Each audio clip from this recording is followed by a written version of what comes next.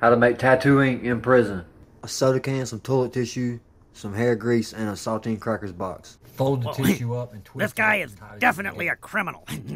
That's what it should look like. What accent is this? Take your hair grease and fill It's up like about half of a your mouth. prison accent. Yeah, I want to talk like that. Yeah. Get some toilet tissue, saltine cracker box. Tear off 3 sheets of toilet tissue. twist it very tight. Twist it up real tight. Light your candle and set your box over top of it to collect all the soot. Set your box over top of it. Set the box on 2 pencils so it Set can it on breathe. 2 pencils so it can breathe. After about an hour, you can see all the soot that's After caught about an inside hour, the you can box. see all the soot Take that's a caught card inside and the scrape up box. the soot into a pile. Scrape it into a pile. This makes me want to go to jail. Add a tiny bit of hand sanitizer or body wash. What did this guy do to get in prison, I wonder? He didn't have to do anything. They just let him right in. Yeah, they just looked at him and were like, sir, I can tell by looking at you that you're going to be in jail eventually, so let's just get this over with.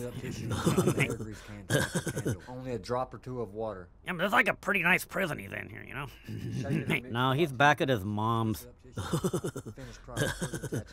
Your mom's gonna be like, damn it, did you take my saltine cracker box and use it for your tattoo again?